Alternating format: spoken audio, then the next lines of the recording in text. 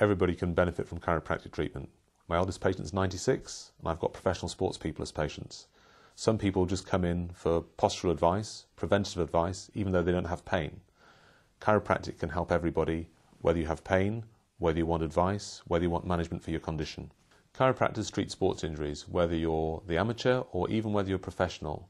Chiropractors will look at how that injury starts. So sometimes they'll actually be able to identify a potential weakness that might cause an injury.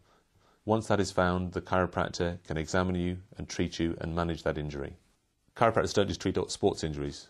They treat repetitive strain injuries, and sometimes things like RSI are a bit of a misnomer. RSI, such as tennis elbow, isn't necessarily a sports injury at all. It can be using your mouse inappropriately. You can have pain in the elbow. The chiropractor might treat the elbow or might look elsewhere for the cause of that pain.